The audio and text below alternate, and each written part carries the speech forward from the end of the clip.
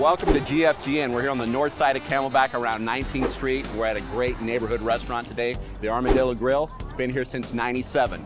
Let's go inside and see Lisa, who's talking to the owner.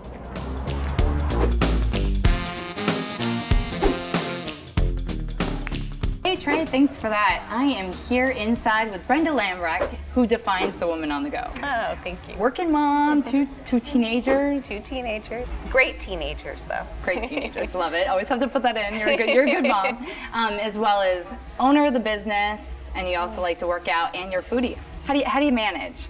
You know, it's all about the people I hire. So I've been very fortunate to have great people around me. They do wonderful things and have great food too. So that's how I do it. That's the secret.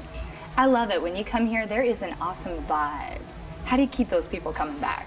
Well, we have a service philosophy called Raving Fans, which is based on a book out of the 80s, so it's very old, but it's still pertinent to today, where satisfied guests aren't good enough.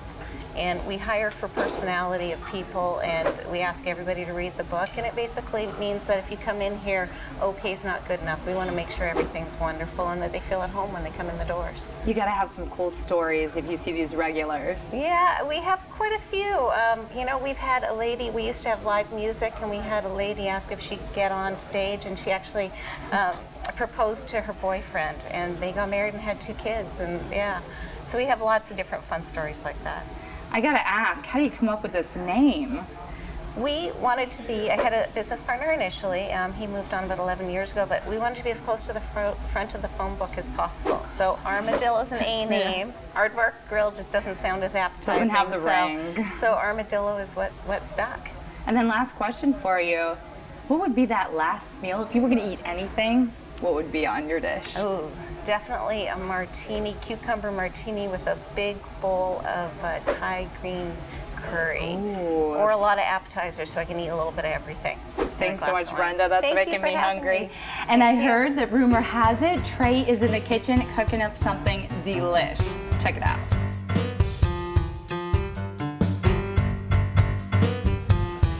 Chef Ozel!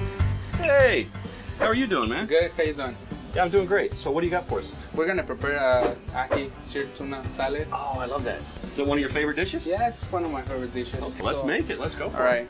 Yeah. So you started out here. You weren't the chef. You were like a line cook or something. You moved up to Yeah, I started working on the salad part. Yeah? That's when I started working. And now you're making a salad today. Yeah, I love to make salads. All right, let's make them. Then we have yakisoba noodles. Okay. We have some spring mix. Oh, okay. All right. I love those noodles. Those soba noodles are great. So balsamic vinegar. Okay, get some sauce going on there, right? Yeah. Mix all together. Yeah, yeah. So this is available every day here at the Dillo, as they say? Yeah, we have it every day. You can come in and have it any day. Lunch, dinner. Yeah. Every day. Yeah. Twice if I want. Yeah. Yeah. Okay. So we're gonna put it on a plate. Okay. I like that. Yes. Yeah, it's looking great. Now the tuna, you've already seared it, obviously. Yeah, we already have seared it. What else you got on there? That's not just regular tuna. You got some spices or something? It's white sesame seeds and black sesame seeds. I love the sesame. Then we're gonna cut it for pieces. Oh, that looks great though. Thanks. Gotta love seafood. You love seafood? I love seafood. Me too. And then we're gonna put them on a plate. Yeah. Okay. Always about the design and the presentation, huh? Yeah. Yeah, yeah. That's good. Some little carrots. Yeah, carrots. Yeah. What else we got? Oh, cucumbers. We have cucumbers. Cucumbers. Yeah. Yeah. Yeah, that's looking awesome. And you make this how many times a day, you think? Probably like 17. You're gonna make it a couple more today because I'm gonna need a couple of these. Hey.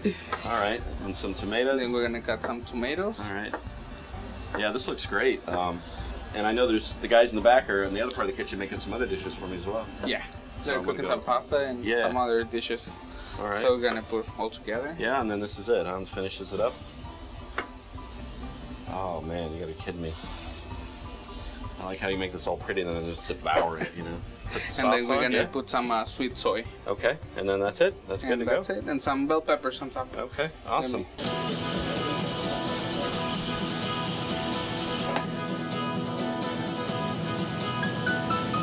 Well, Lisa got the tuna, but guess what? I'm in the other part of the kitchen, and I've got their signature veggie burger with fruit. This is good stuff, but, and wait for it, this is what it's all about. Buffalo mac. And it comes with a convenient fork, so you know what? Oh, come on, man. Are you kidding me? I'm just gonna stay here. Lisa, look what I brought from the kitchen. Seared ahi tuna salad. Ooh, thanks so much. I have so much to choose from. I know, what is all this? I have the 7 banded armadillo salad followed by some awesome fried pickles. I'm gonna have one of these. Hey, don't steal my food. So if you want great food in a good neighborhood, it's the Armadillo Grill right here. See you next time on GFGN. We're gonna dig in. Oh, this is awesome. Oh no, do you want the seared tuna? I don't know. I love the fried pickles, right?